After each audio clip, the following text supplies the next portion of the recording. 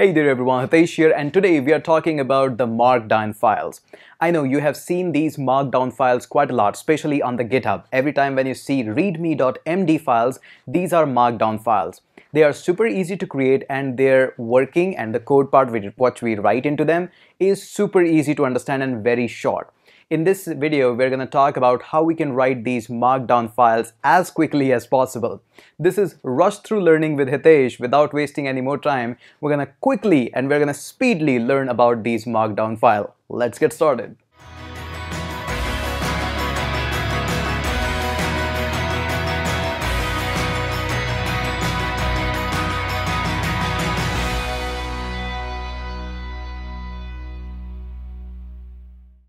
First and foremost, make sure that you understand you have to save your file with the extension .md. MD stands for Markdown.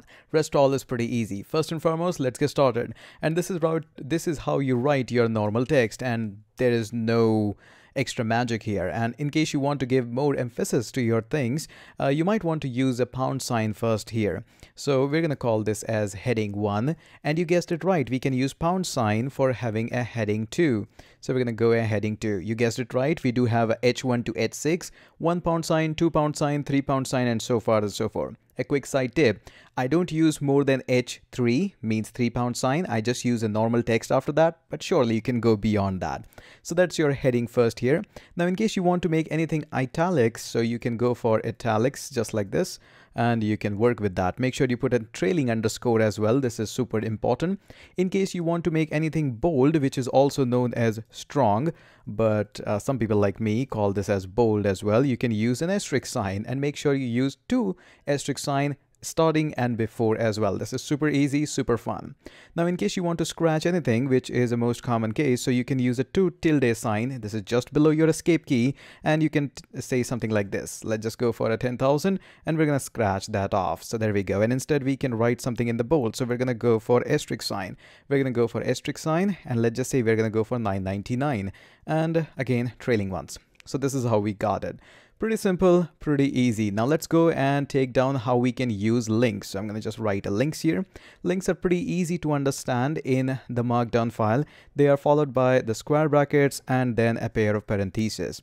Now the square bracket, you actually write what is going to be the link on which people are going to click. For example, something like visit website. So this is not yet link because it's not pointing anywhere. So you move into pair of parentheses, and then you write your actual link where you want user to be visiting. So I'm going to say https://learn code online. Okay, did I wrote it correct? Nope. Online.in. So this is how you write it. And one more thing, in case you are super interested in the titles as well, like for example somebody clicks over it and hovers and the title appears, you can surely do that. Just hit a space inside the pair of parentheses, put these double quotes, and you can then write it. So it's going to be say LCO. So we can just save it and hit enter. Now when somebody is going to hover it, it's going to say LCO as well. There we go, super easy. Now similarly, the images are super easy in the Markdown files. All you have to do is start with an exclamatory sign. A little bit hard for the programmers because they are programmed to understand this as negative, but it's not here, it's for images.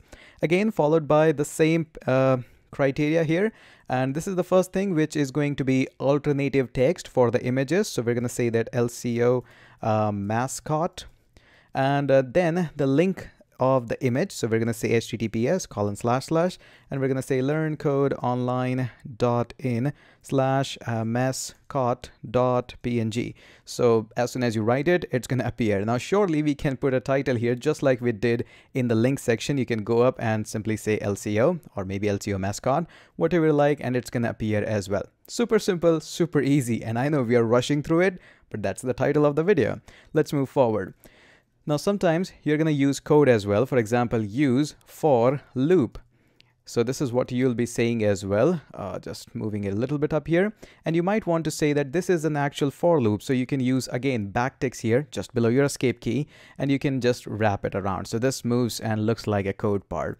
But many times you're going to use an actual code as well. For example, actual JavaScript to instruct your users how to use your Git repository. You can start with a 3 tilde sign and then can mention the programming language itself. It can be Java, Python, Ruby, Perl, whatever you write your code in it. In this case, case, let's go for JavaScript, and this provides the syntax highlighting, and this should also end with the 3 trailing back ticks here, or back quotes. And inside this you can write your actual code. For example, we're going to go for var name, that is going to be my name. There we go. And after that we can go for something like console.log and name. So it provides all the syntax and highlighting just like that. And yeah, it works with almost all programming language. Super easy to have it. Make sure you don't forget these backticks and backcodes.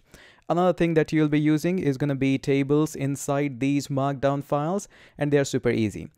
And just one quick word about this. First and foremost, it's not always compulsory to start with these pipes. These are actually just above your enter key. But it's actually recommended. This is a good practice. And then you can just write table, then a pipe sign again, and we're going to say goes, and then a pipe sign, and here. You guessed it right, how it works. And I'm going to put a trailing pipe sign here as well. So this makes your table, but it's not going to kick in as a table yet, because you have to go on to the next line, and then you have to use these trailing signs as well. So put down this pipe sign again, and then at least minimum of them 3 dashes are required. And then use pipe sign and then 3 dashes, and then pipe sign and 3 dashes, and then a pipe sign. Now in this case, the trailing, the first and the last signs are not at all compulsory, and you can go work with that, but you'll see a lot of people just like to add a little bit of the spacing so that it looks actually nice in the code part as well. So we're going to go ahead and do that quickly. There we go. And on the next line as well, the first line is actually considered as in the bold because that's the heading of your table. You can go up here, use the pipe sign again. We're going to say 1, and then a pipe sign, and then 2, and then a pipe sign, and then 3. So as you notice, this is also going to work, but some of the plugins that you might want to install with the MD files, as soon as you're going to save that, they are going to make it much more easier to understand. So this is also pretty common, but they both generate the same result. So this is how you get your tables up here.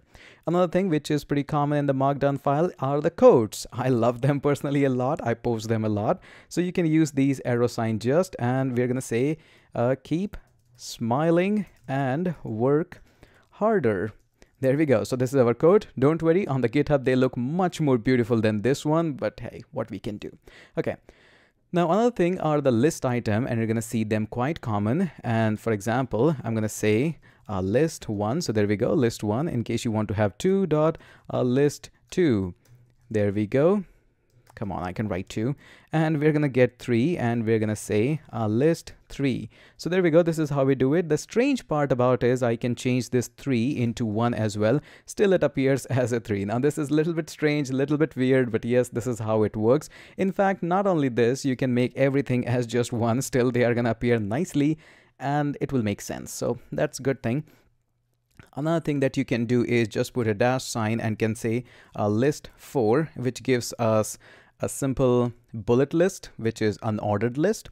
And surely in case you want to have further more, we can use the spacings and tabs. So I can use 1, 2, 3, and then I can simply say probably 1 dot, or probably it will make sense if I just write it up here. So we're gonna go enter 1, 2, 3, and then I can say 1 dot list 4.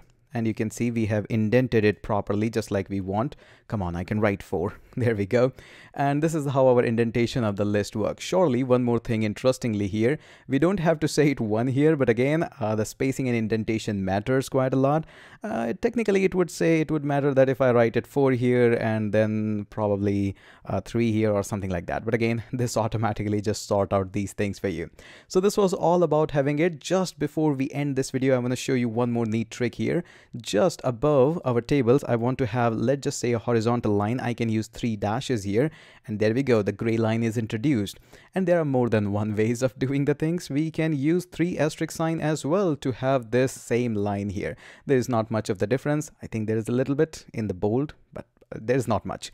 So this is quickly a rush through learning of the Markdown files. I hope you have enjoyed this kind of learning. If yes, let me know in the comment section, and we're going to surely catch up in the next video.